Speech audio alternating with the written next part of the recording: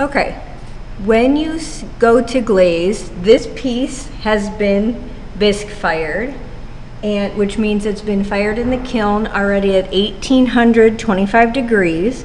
So first you will wipe it off with a damp sponge on the outside and then on the inside to get off any dust.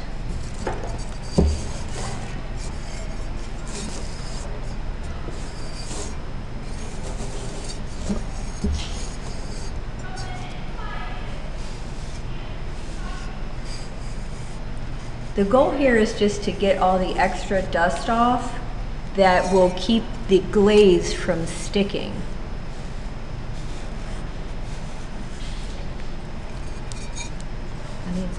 Mm-hmm.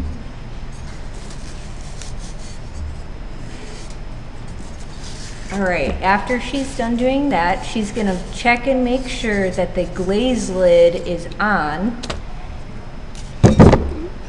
And then she's going to shake it with both hands. Mm-hmm. Is that That's right. To mix it up. Then carefully open it. Go ahead, open it.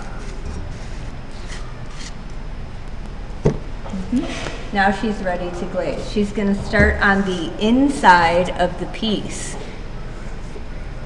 She's going to use a medium amount of glaze on her brush. No drips falling off.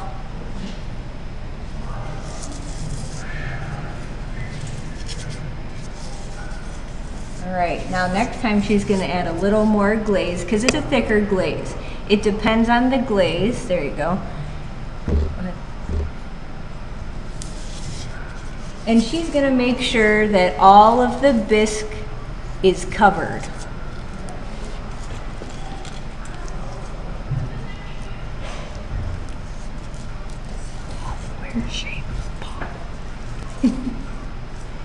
Each pot is shaped differently, so it will take a different amount of time. This one is very unique, so it will take more time to make sure that all the bisque is covered.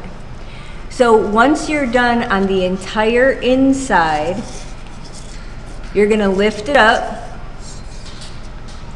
just like that. So we're pretending that the middle is done. And now she's going to add glaze starting on the bottom, making sure that it doesn't go onto the very bottom of the piece. We need a dry, what's called a dry foot.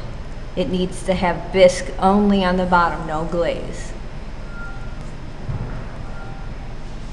She's going to make sure that the brush goes both directions and making sure that there's glaze covering all of the bisque. So now we're going to pretend she did all around the bottom, and she's going to put it down and do all around the top.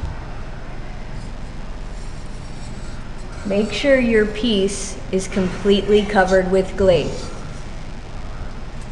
Good luck.